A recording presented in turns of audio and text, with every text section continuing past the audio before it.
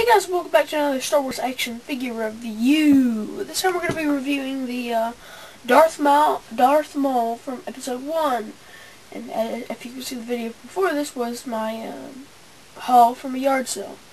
So this is the Darth Maul from there. Couple of announcements before I get started. Christmas is coming up, so I'll probably have a haul coming soon.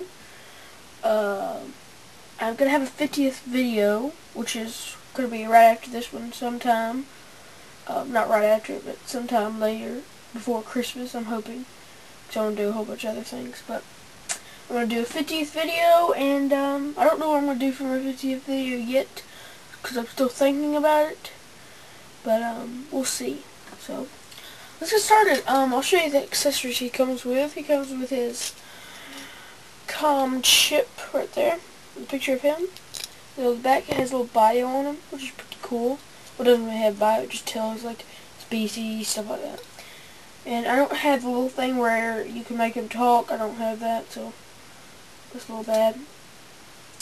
He did come with a only one side activated lightsaber, which is pretty cool.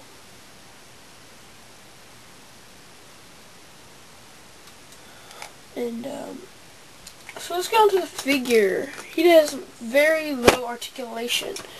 He has a kind of like a swivel head, I guess, but you can't move it at all. I mean, you can barely move it, so that's bad. There's really no swivel head.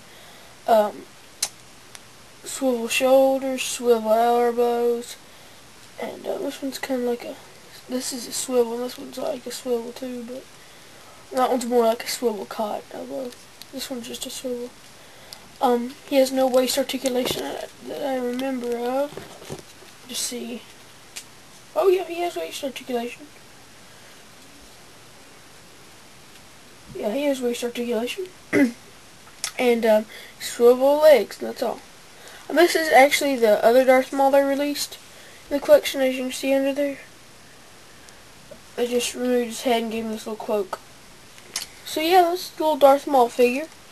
I'm sorry this was not that long of a review, but I wanted to get my last video up before my 50th video.